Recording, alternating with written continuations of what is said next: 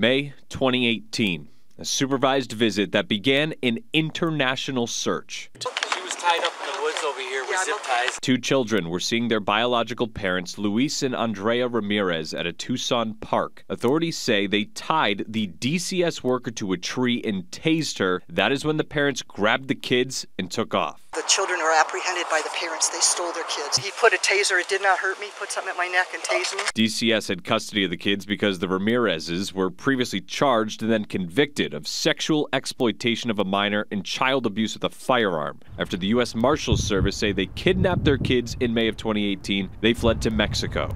We miss their laughter. We miss, them just being with them, the cuddles. Erica Ramirez is the aunt and guardian of Luis and Camila Ramirez. He was 5 and she was only 6 months old when they were taken. Erica says they prayed every day, hoping they would come home, and she is thankful that authorities were able to track Luis and Andrea down and arrest them in central Mexico last week. For everybody that has taken part in sharing or posting Luis and Camila's story, for their continued prayers and for keeping hope alive.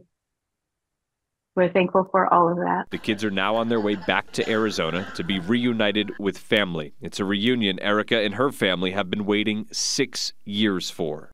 Authorities say several tips started coming in March of this year, and then they were able to track the parents to a town in central Mexico and arrest them. So now they are going to be staying in Mexico until the extradition process is finalized. Reporting in the newsroom tonight, I'm Michael Raimondi for Arizona's Family.